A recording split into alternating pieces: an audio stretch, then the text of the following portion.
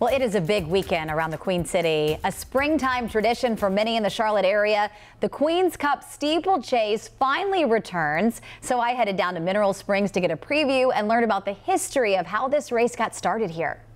It's a great big lawn party where the horses are invited. Bill Price and his wife Carrington founded the Queen's Cup Steeplechase from the ground up. From the beginning, we've been a family affair. We found this in 1997 and we actually built it all out. And now they're celebrating their 25th anniversary of the steeplechase after being put on hold due to the pandemic. It's been 3 years, and put another way, it's 1,095 days since the last time we ran with a full audience.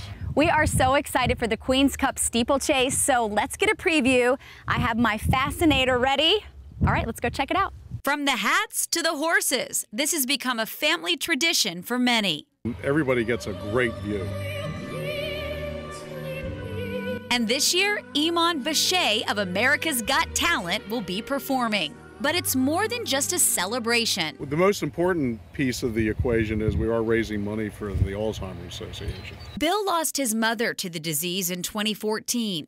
His father and father-in-law both suffered from dementia as well. And the Price family also thought it was important to put the 246 acres into a permanent conservation with the Catawba Lands Conservancy.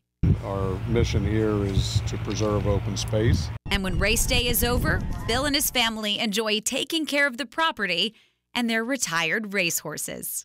They're like big puppy dogs. It's a lot of work, but on the day, there's nothing that makes us feel prouder to see all these people, all of our 15,000 best friends, come out for the day and just enjoy the property.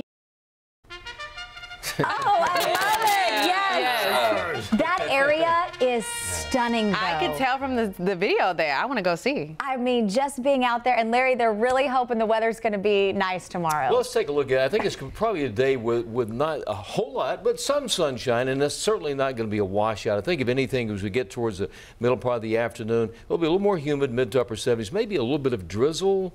Nothing to really cause any major problems, not looking big storms or anything like that. Should be okay.